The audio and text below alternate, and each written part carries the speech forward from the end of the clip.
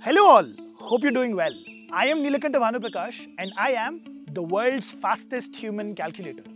And my journey into becoming that started at the age of 8. I started venturing the world of mind sports. What are mind sports? Mind sports are sports just similar to, let's say, cricket, badminton or soccer, which you play not with your body but with your mind. Games like chess, mental math and a lot of other games comprise what mind sports are globally. In fact, in my journey of becoming the world's fastest human calculator, I broke the legendary Shakuntala Devi's world record. In fact, 4 world records and 50 Limca records to be titled as the Usain Bolt of mathematics by BBC. This happened because mathematics for me was more than just a subject. Mathematics for me, since I was a child, was about an experience, was about a sport. It's about how you compete and do better than what you were doing the day before. It's about challenging and pushing the limitations of your brain into doing more every single day.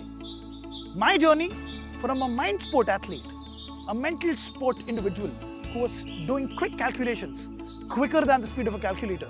That's essentially what the title is, right? The world's fastest human calculator. What does the title mean? The title is about being able to do calculations quicker than the speed of a calculator and also anyone who has ever lived.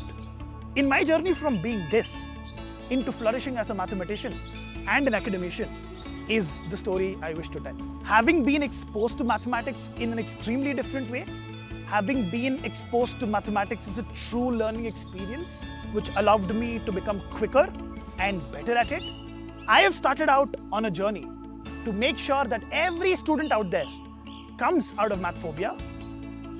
Every student out there is capable of doing complex calculations right in their mind and in turn make them math confident. And with a vision to eradicate global math phobia, I've started out Bhanzu, which is a math education enterprise which is working towards changing the way math is taught, changing the narrative around math learning and making sure that every single child out there, something which I truly believe in, just every single child out there is capable of learning and loving mathematics because that's almost as second nature as language and communication. And with Bhanzu, a math education company which I have founded, we are moving closer to that vision one step at a time and one student at a time, one classroom at a time.